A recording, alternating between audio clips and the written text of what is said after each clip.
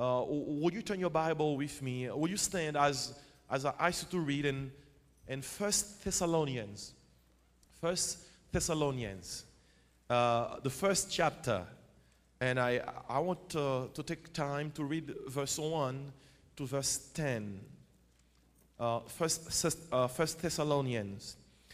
Paul and Silvanus and Timotheus unto the church of the Thessalonians, which is in God the Father and in the Lord Jesus Christ. Grace be unto you and peace from God our Father and the Lord Jesus Christ. We give thanks to God always for you all, making mention of you in our prayers, remembering without ceasing your work of faith and labor of love and patience of hope in our Lord Jesus Christ in the sight of God and our Father. Knowing, brethren, beloved, your election of God. For our gospel came not unto you in word only, but also in power and in the Holy Ghost, and in much assurance, as you know what manner of men were among you for your sake. And ye became followers of us and of the Lord, having received the word in much affliction with joy of the Holy Ghost, so that we were ensamples to all that believe in Macedonia and Achaia. From you sounded out the word of the Lord, not only in Macedonia and Achaia, but also in every place. Your faith to Godward is spread abroad, so that we need not to speak anything. For they themselves shew of us what manner of entering in we had unto you, and how you turned to God from idols to serve the living and true God, and to wait for his Son from heaven, whom he raised from the dead, even Jesus, which delivered us from the wrath to come. And all God's people say, amen. Let's have a seat. I want to take this time to talk to you based on the scriptures that we just read about a model church. The characteristics of a model church. You know, model Christians make model churches. When I talk about church, I'm talking about the building. I'm talking about you. Saved people. You are the church. The church is in a building, but actually you are the church. Without you, there is no church here. The church is the church here because you are in it. You are the church. Let's talk about a model church. What's the model? When we want to study about a model church, where do we go? Is there a school that teaches about what a model church should look like? You see, probably no church on record sets before us a better example of the execution of missionary outreach than the church at Thessalonica. The Apostle Paul refers to it as an exemplary or sort of model church. In the whole chapter 1 of the first epistle to the Thessalonians, the Apostle Paul is reflecting upon his visit to the city, stating that his entrance was not in vain. The history of this visit, you will find it in the book of Acts, chapter 17. At the time, Thessalonica was a city of very great importance, being the capital, one of the 4 districts of Macedonia, with an estimated population of 150,000. It was through Paul that Christianity reached this great metropolis, which was, before he entered, in a terrible state of gross idolatry and hidden darkness. Paul met with fierce antagonism when he started with his preaching of Jesus as the Messiah. The Jews who stubbornly refused to accept the gospel, when they saw certain Jews being converted to Christ, they began at once to initiate persecution. However, in spite of this obstruction, which was designed to nullify the effect of the preaching of God's word, Paul's mission among them was a grand success. A grand success. His ministry in the city of Thessalonica resulted in the establishment of what I will readily designate as before mentioned a model New Testament church. We are all, of course, interested in models. Model cars, model homes, maybe a few model husbands and wives. So we are interested in models. The thing in which we are supremely interested, and I'm sure that which attracts us the most of all as believers, is a model church. I want to be a part of a model church. I want to live in such a way that I am a model in my church. According to the description given in the chapter of which I refer, the membership of that church in Thessalonica was made up of Christians of higher caliber. Let me tell you, blessed is the church that has Christians of higher caliber. In most of our churches, so many of those that claim to be Christians, they have a shallow Christianity. A Christianity on the surface, but it's not deep. Everything disturbs them. Every detail torments them. It's shallow. Everything they hear, they believe. They don't balance things out with the word. It's shallow. But may I tell you, in the church of Thessalonica, the Christians were Christians of the highest caliber. Paul speaks of them as ensamples. Verse 7, you were ensamples to all that believe in Macedonia and Achaia. In other words, the church at Thessalonica was a pattern church. Man, that's a big thing. Was a pattern church after which all other churches at that time scattered throughout Macedonia and Achaia patterned themselves. No doubt it happened something like this. If the establishment of any church in any center was contemplated, invariably the first step taken was a visit by a delegation to the church in Thessalonica. This delegation will become so entrenched, they will become so entrenched with the high spiritual state of that church that it became to them, the church became to them a sort of criterion by which they will usually pattern their own. Are you with me? Fellow believers, it is not enough for us to be Christians. We ought, every one of us, to aim by the grace of God to be the ensample kind. I'm talking about the ensample kind. Not someone that comes to sit in church, not someone that comes to listen to messages and go back home and live the same old way.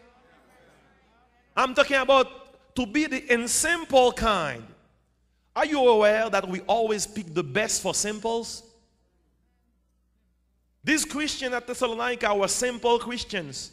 They were simple Christians, after whom other Christians in various places throughout the country were desirous of shaping their own lives. Now here's the question I ask you all over this building. If the Lord himself were to select someone to show the world what a real Christian is like, I wonder, will he select you? Will he select me? The church at Thessalonica was a model church. We shall now consider what are the characteristics of a model church as found in the church of Thessalonica. The first one I will mention is that of a converted membership. The church at Thessalonica had a converted membership. You see, it is evident the church at Thessalonica was made up of regenerated people.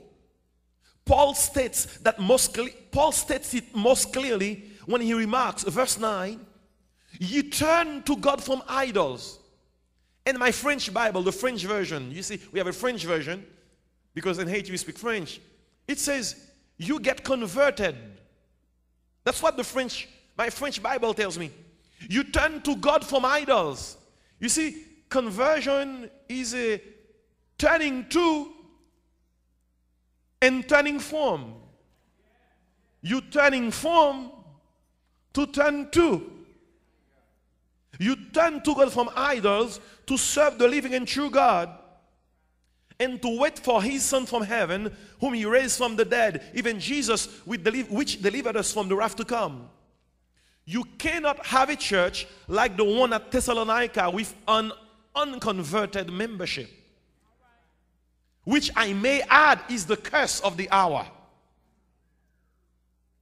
The prerequisites to join a fraternal order or a lodge cannot be the same as those required to join a church. Our blessed Savior absolutely insisted upon the necessity of the new birth. When in conversation with Nicodemus, as recorded in John chapter 3, he told him, you must be born again. The writer of the Acts of the Apostles clearly states that in Jerusalem, the Lord added to the church such as were being saved. Mark it, please. Those who were being saved. No unsaved man or woman has any right to membership in a church that calls itself Christian. I will say that again. No unsaved man or woman has any right to membership in a church that calls itself Christian. Because it is not a fraternal order. It is not a lodge. It's a church. A church is made for saved people. If you are not saved, you get saved and you get in the church. That's how you get in the church. If you want to get inside the building, you just get on the highway, park your car, and you sit here. That's how you get in the building. But if you want to get in the church, you have to get saved. If you want to come to EBC, you get on one of those highways, you find a spot in the parking lot, you enter the main gate here or the other gate behind me, and you sit, you listen to a sermon. Maybe when you listen to the sermon, if you are not saved, the preacher will sound like someone reciting a poem. You'll be clapping, you'll be jumping, but you're just in a place. You are not in the place.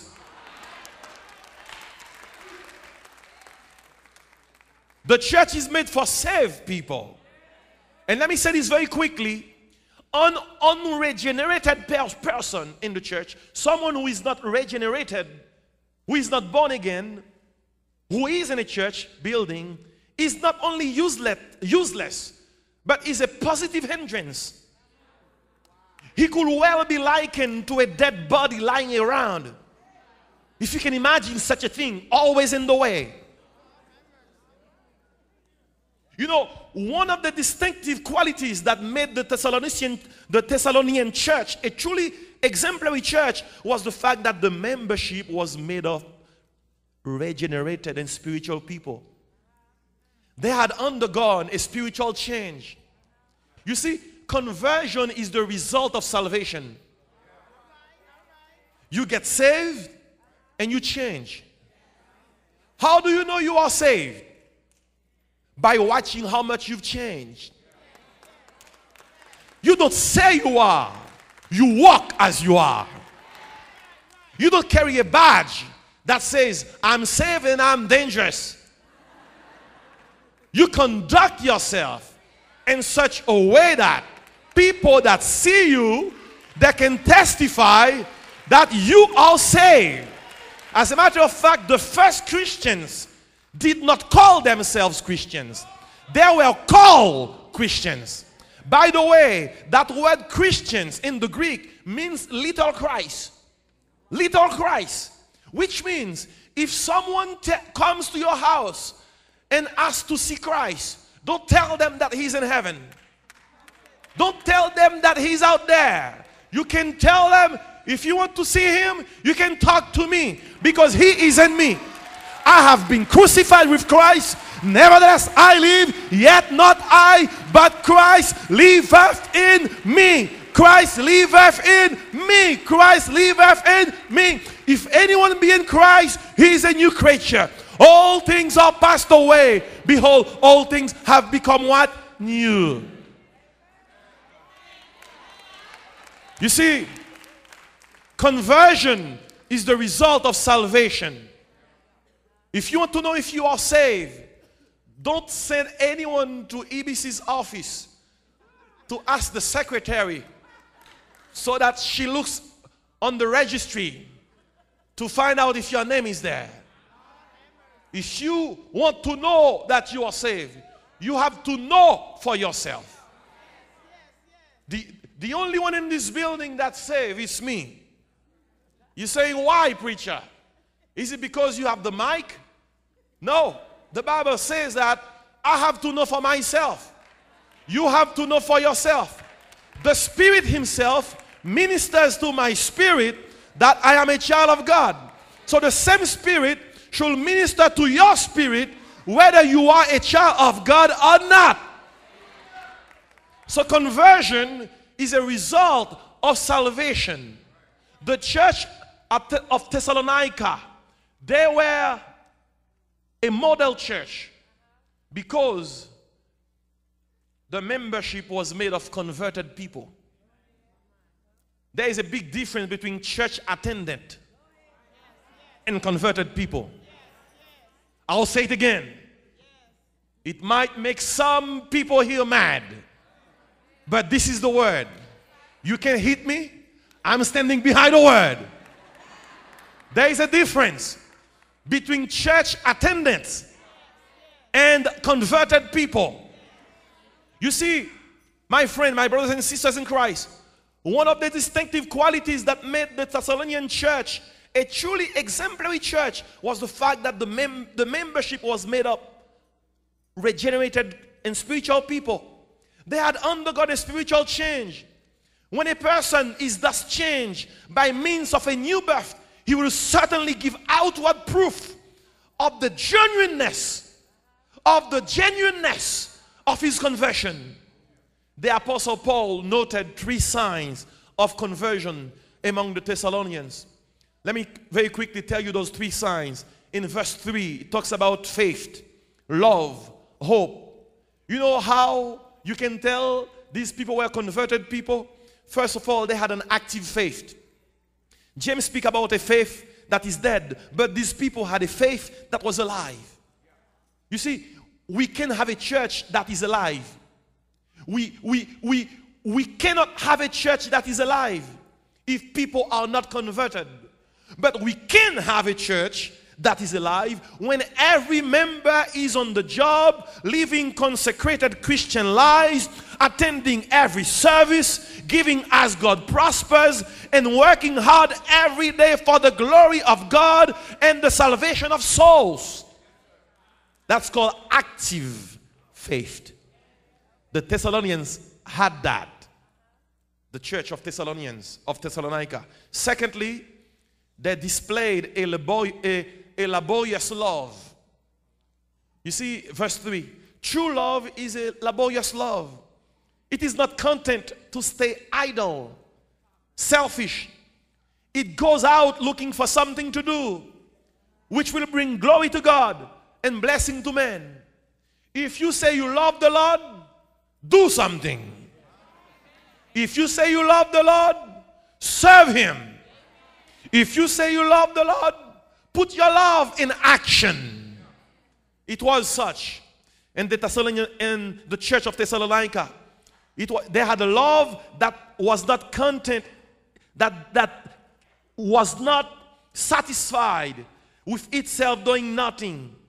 You see, not only did they have an active faith, a laborious love, they had a patient hope. Patient hope.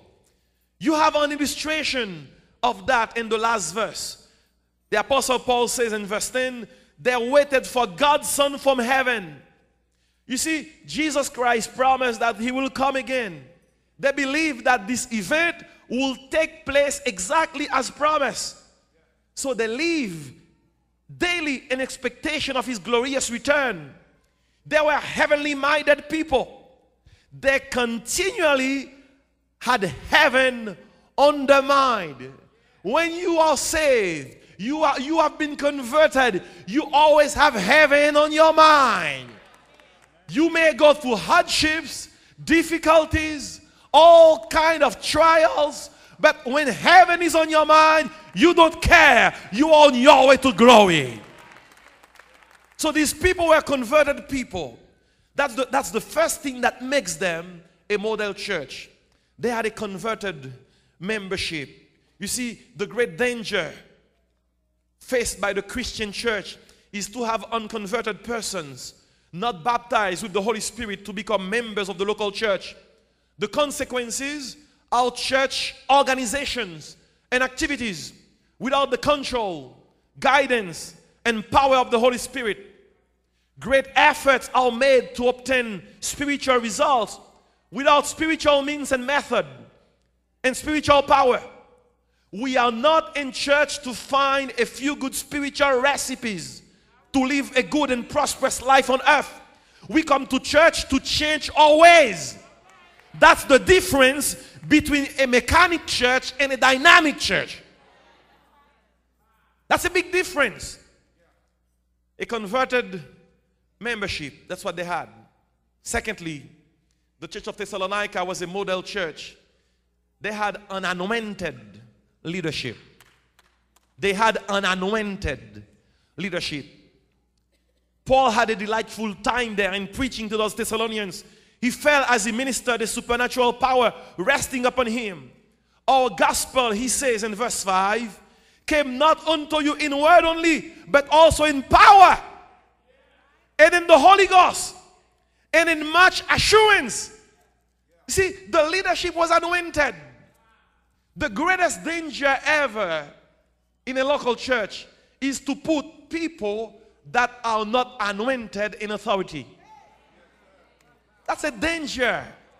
It's like putting a teenager that doesn't have a license behind a Cadillac, behind the steering wheels of a Cadillac, behind the steering wheels of a Volvo.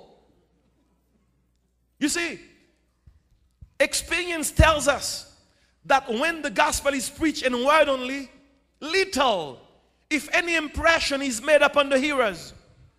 We can get along without eloquence, but without the power of the Holy Spirit, our ministry, we must confess, is utterly futile.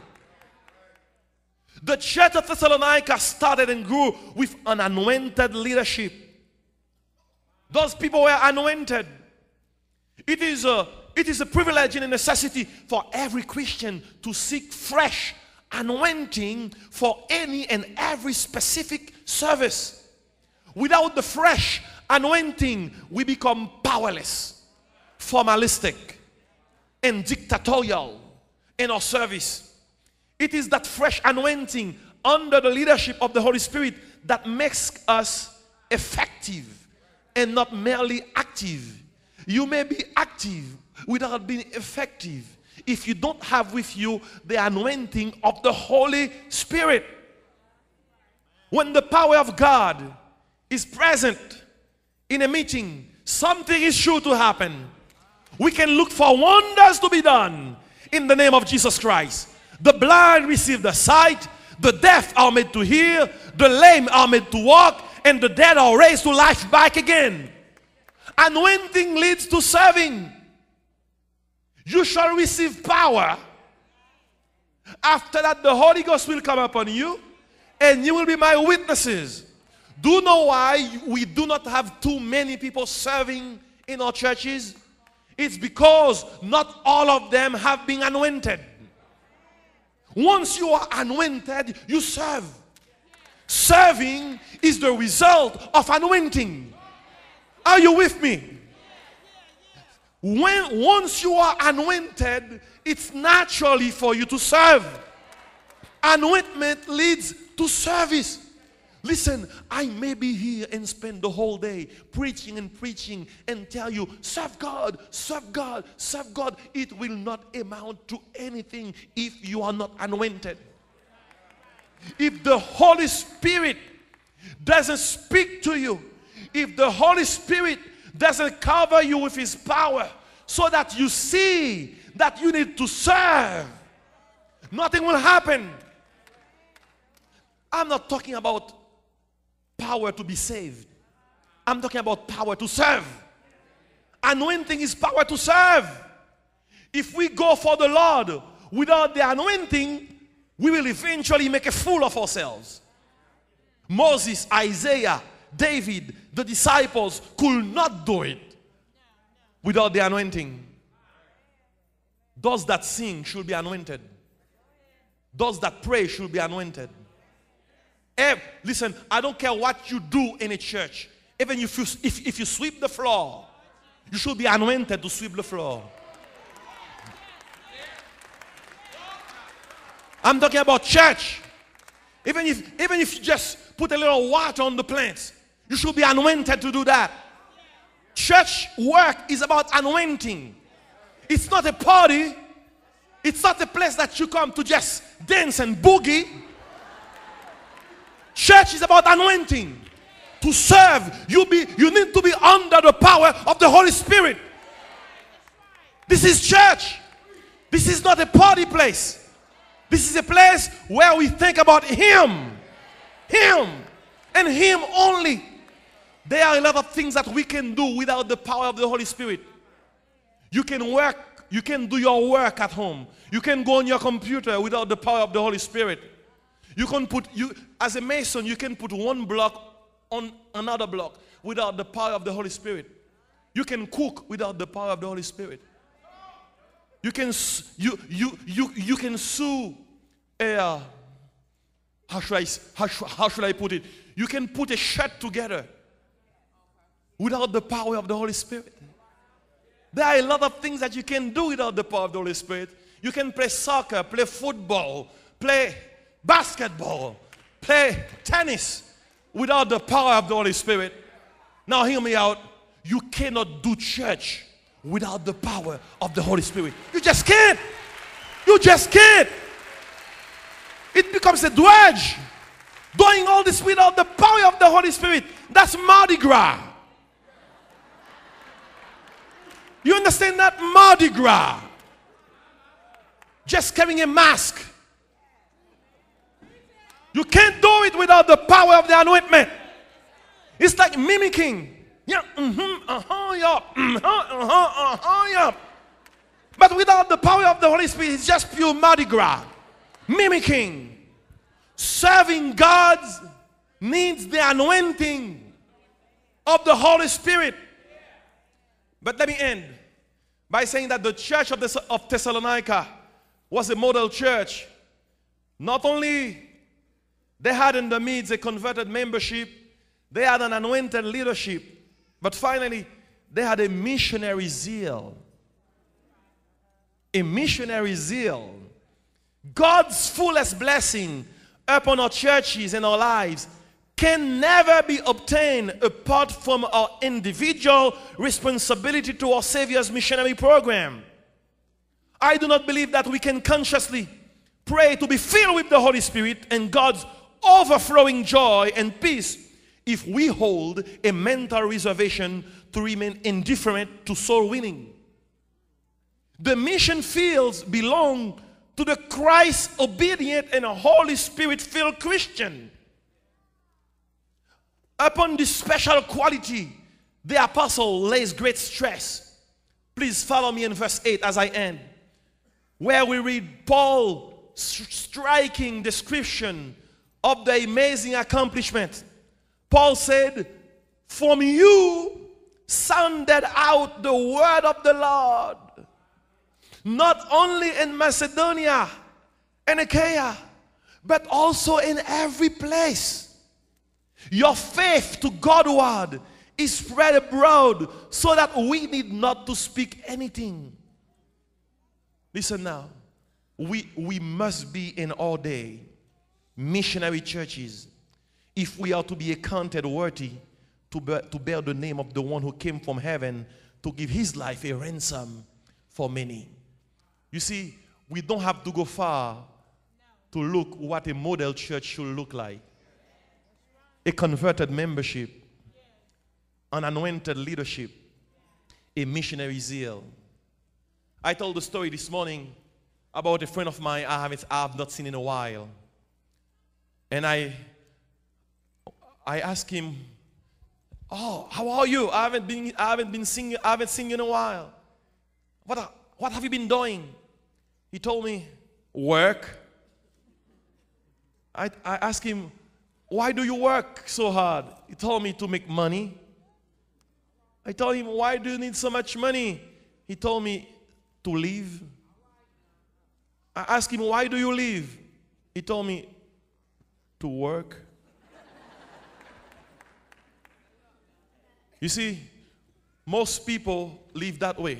They work to live, to make money, to work, to live, to make money, to work, to live. It never dawns on them that someday they will wake up and not show up for work. They'll wake up dead. You see, death is a reservation. Someday we will wake up dead. Do you hear me? But where will you wake up? That's the matter. Where you will wake up matters.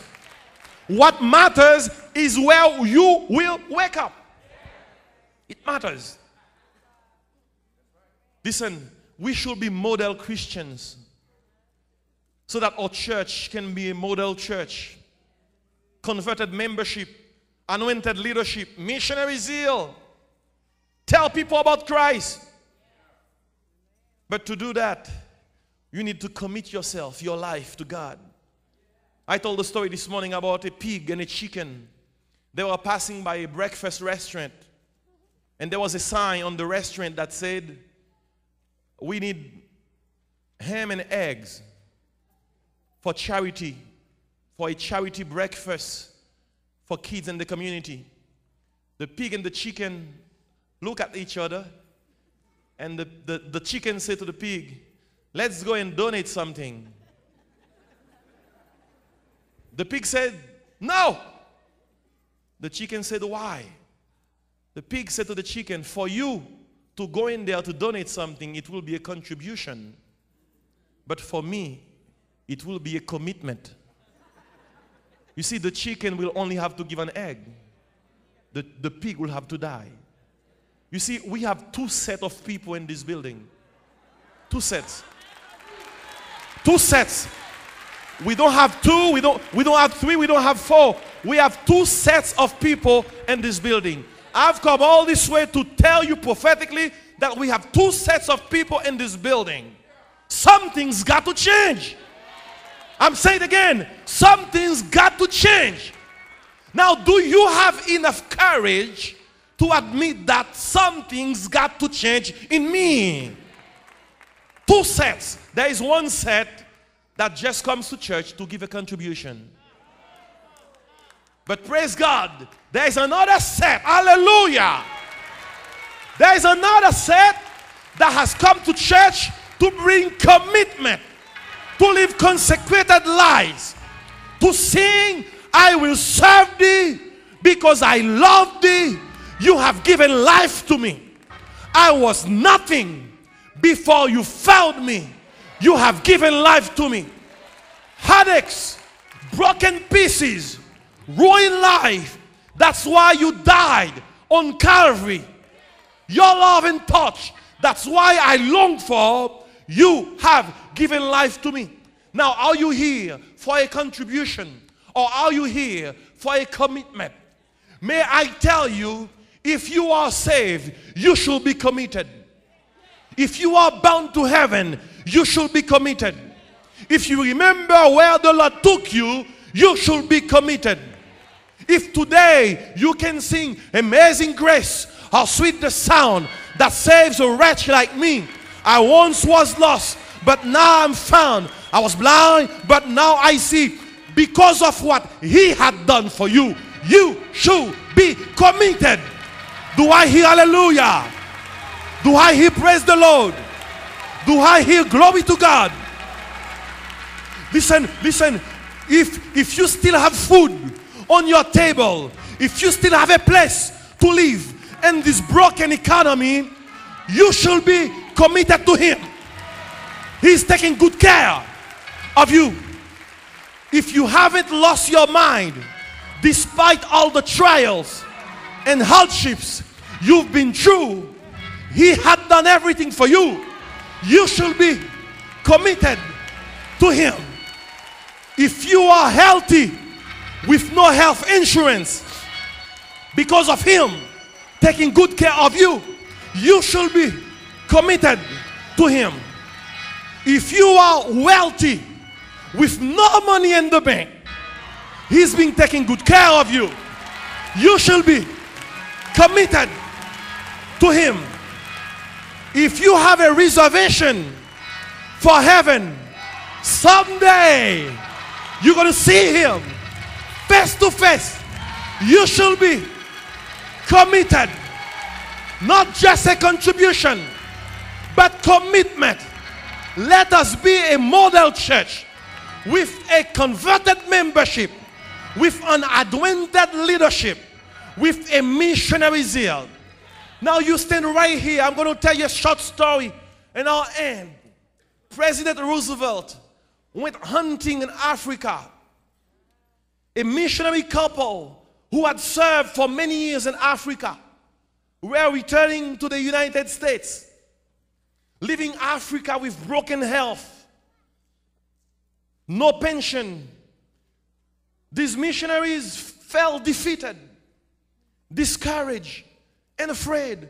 After serving in Africa for years as missionary, it turned out that President Teddy Roosevelt was traveling on the same ship. Of course, it caused a great commotion as everyone tried to catch a glimpse of the president who was returning from a hunting expedition. The missionary commented to his wife, "Something is wrong, honey. Why should we, who have given our lives in service to the Lord all these years in Africa, come back and not receive any fanfare or attention? No band playing for us. They are playing for the president. No attention. And this man who has done nothing more than just go on a hunting trip is the center of attention." He said, "Honey, it just doesn't seem right." You know, when the ship arrived, a brass band played, and the mayor welcomed the president. The missionary was so discouraged. "It isn't fair," he told his wife. "Why have we not received any attention or adulation for what we have done? God is not treating us fairly." She said, "Honey, why don't you just go tell that to the Lord?" A little bit later, he was smiling. His wife said, "You look different. What happened?" He said, "Well, I told the Lord how bitter I was that the president received this tremendous homecoming while no one greeted us when we returned home." He said to his wife, "But the Lord told me we are not home yet."